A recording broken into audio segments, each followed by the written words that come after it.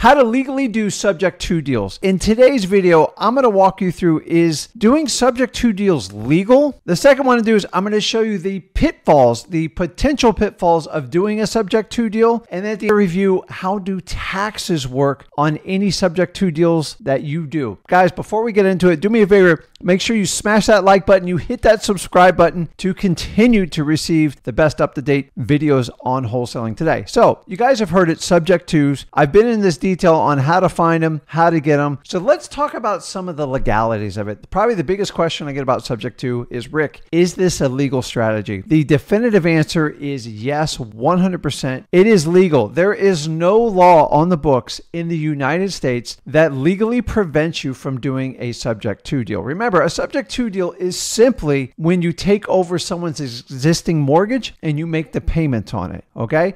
So the act of a subject to deal in itself, there is no laws against it. But let's further clarify on how this works. So on your state approved contracts, meaning the contract that realtors and lawyers have approved in most of the states in the United States, there's a line on there when you do a purchase and sales agreement for existing mortgage transfer or subject to transfer. And what that means is they've already built it into the contracts. Now, not only is it built on your purchase and sales agreements, if you go to any HUD-1 statement, there is a line item number on there for the transfer of existing loans or subject to. Same thing. It means the same thing. So it's perfectly legal in the federal government's eyes when they put it on a HUD-1 statement and clarify it and give you the rules for it. It's also on your state approved real estate contracts. So why do people think that subjects tos are like illegal? Well, let me get into it. You've got to understand that a subject to is completely voluntary from both parties. So a seller has to be 100% compliant to do it, because typically it is the only strategy that's going to make sense for them without them paying a ton of money or potentially getting the property foreclosed on them. So let's talk about some of the pitfalls that you might encounter doing a subject to. And here's the really cool thing is there's not a lot. The biggest fear mongering you're going to find on subject to is what we call the due on sale clause. Okay. And remember, the due on sale clause is just a clause that's put within mortgage documents that says, in the event that this property gets sold, deeded, or transferred, the mortgage needs to be paid in full. Now, keep in mind, back in the early 80s, you could do assumable mortgages all day long. There's very few that exist anymore. So the due on sale clause protects the bank. If the property gets deeded, like us doing a subject to deal, they can technically call the loan due. Now, I'm here to tell you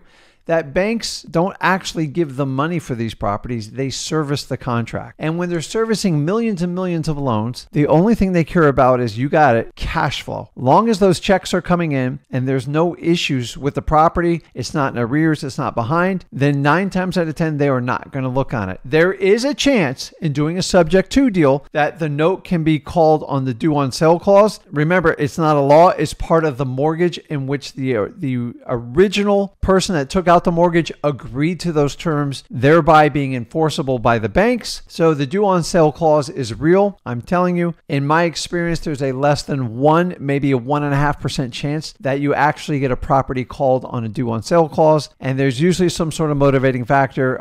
The property's in arrears or there's something wrong with the property. So guys, if you make the payments on time, you do run the risk of a due on sale clause, but I don't think it's a big deal. I've never had one called on me. I've heard of a few, but worst case scenario, you could refinance the property, get soft money or get a hard money and cure the situation. Remember, a due on sale clause, they would have to give ample time to get the property sold and get that mortgage cashed out. So you still have options to do with it. The other risk is, you got to understand, is the debtor, the person that takes out that mortgage, is their name is still associated to the mortgage and the note, which means in the end, if someone were to stop making payments on that mortgage, that the debtor would ultimately be responsible. That's never going to shift. And that is a risk of doing a subject to from the seller standpoint. But think about this. They're doing a deal where nobody else will help them. Every realtor tells them they got to pay $20,000, $30,000 at the closing table, and they're upside down on the properties. To me, this is a calculated risk a seller would take. People always say, why would they enter into a subject to? Listen, if you owe more than the property's worth and someone's willing to take over your mortgage payment and it saves your credit, it saves you from foreclosure, and it saves you from like a lot of embarrassment, you can see why they would want to do it. So the main thing is, when you do a subject to deal is to fully disclose everything to the seller. All parties should be in agreement. I'm taking over your payment. This is what I'm going to do. And if you have an agreement to cash it out on X amount of date, you've got to live up to that agreement. Or if you're taking over the original terms of the mortgage, make sure you get it paid full all the way to the end. And obviously, if you sell it, that mortgage is going to pop up on a lien and it would get satisfied when you decided to sell it. Other thing you want to watch out for, some pitfalls, is when a client, meaning a seller, is in any type of foreclosure situation, they enter into a loan modification. A lot of the loan modification alters the original mortgage. So if you're dealing with a client that has done a loan modification, make sure you get a copy of that paperwork, because of a lot of the new loan mods have a personal residency guarantee in it, meaning it says you have to reside in the property for at least 2 years and agree to commit to this doing the loan mod. So if there's been a loan modification and they're guaranteeing personal residency, that could be a risk of the subject to, because you know you're taking over the property knowing the current owner is not going to be living there. So just make sure you read your paperwork, and if all else fails, make sure you review it with your real estate attorney. That way you keep yourself out of hot water. But really, other than that, there's not a lot of big risks in doing a subject to. The main thing you have to understand is a subject to is the seller has to be 110% on board, because you are going to have to get assistance with paperwork and everything else that we do. So that leads us to the next big thing, which is basically taxes. And like, Rick, how does taxes work? Now, keep in mind, when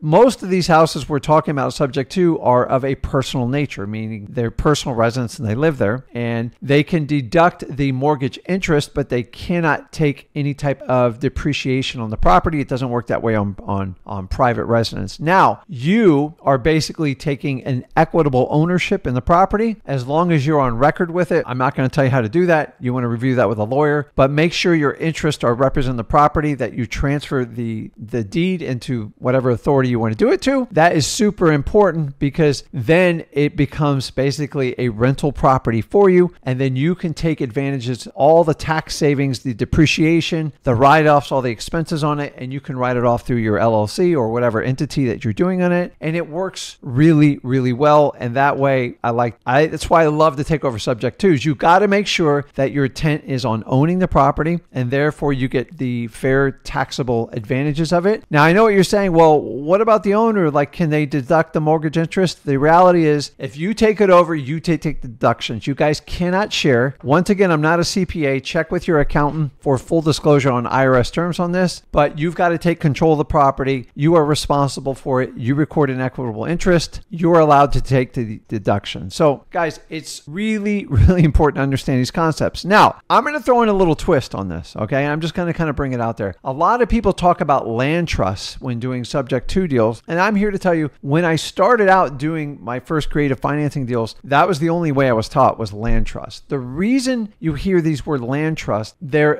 whole purpose of a land trust is to hide the identity of the true owner of the property. Okay. Now, back in the day, it actually used to work really well. Land trusts are used like corporations like Disney and stuff like that, so they can put all the pieces together to a larger project without everyone knowing they're buying everything in town, and it keeps them anonymous, and then they usually get the best price and they don't have to share what they're doing. Now, the purpose of a land trust in like a subject to deal is to disguise who the owner of the property is, almost make it seem like the current owner is still the owner, and it winds up being sold as an asset protection vehicle. And I'm here to tell you, they really don't work as well today, especially for subject twos, because number one, first of all, a land trust is not a recordable document. So for you to sell that property or do anything, you're going to have to eventually present the land trust documents to the title company, and an underwriter is going to review it, and then it's going to wind up becoming public knowledge anyways. Number two, most people do a land trust that they can get around the due on sale clause. I'm telling you, I've seen due on sale clause be called, because the land trust, when you switch it into a land trust, then you are basically changing the ownership of the property. Now, technically, they're going to say, well, it's for asset protection purposes for this current client. The reality is you are manipulating it. So I don't have a problem with land trust. I don't use them because they don't fulfill the purpose anymore for subject twos. You're going to record you as the new owner on record, your LLC or whatever it is. And honestly, you have to eventually sell that property. You're going to have to disclose it. And number three is, once you go through that charade, is you've already changed the deed of the property to, ABC Land Trust. And that in itself would trigger the due on sale clause. And honestly, if they call call it, are you ready to get into a legal court battle? Because you're going to have to reveal your land trust documents. And honestly, it's an old school way of doing it. It still works in particular cases, but in this case, I would not use them when you do a subject to, because you're better off just being transparent, because you're trying to deal with your seller. And if you start hiding stuff, it can get like a little bit crazy. And honestly, if the due on sale is out there, you might as well just go ahead and do it the right way. I don't think the land trust is going to save you. That reason, I don't recommend doing it. And I think you're better off just being transparent. Now, we've talked about the tax part. We talked about the land trust. The only other obstacle you have to watch out for is sometimes the insurance policy. Now, the insurance policy it gets a little bit sticky because they're usually coincided with the mortgage.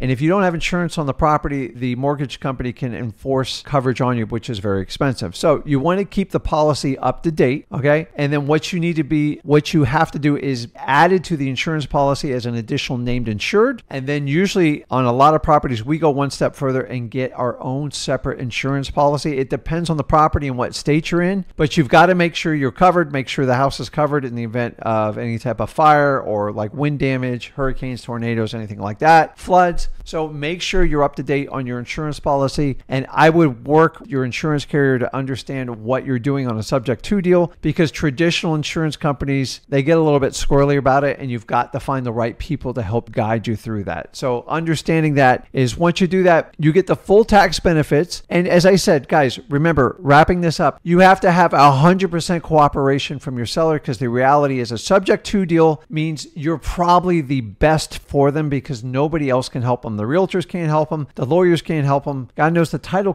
company can't help them out. So if you truly want to help people out and do subject to deals, now you know that they're legal. You know some of the pitfalls that come with it. You understand what a land trust is when people throw it out to you, and you understand the tax advantages of doing subject to deals. And the really cool thing about subject to deals, guys, is you're never limited by them, because you're not doing bank underwriting financing. So if you want to go out and do 20, 30, or 100 of them, you can absolutely do them. Just know what you're getting into it. You understand the due on sale clause. Guys, this isn't scary. Go help people that have no other way to sell their house. A subject to is perfect for anyone who has low equity or they're upside down on their property and they just want to get out from it. Go out and help a seller with the subject to. So guys, let me know in the comments if you're taking advantage of subject tos, and do you think they're legal? And if not, tell me why. I would love to hear from you. Guys, do me a favor, smash that like button, hit that subscribe button. This is Ginn, and I'll see you in the next video. Thanks.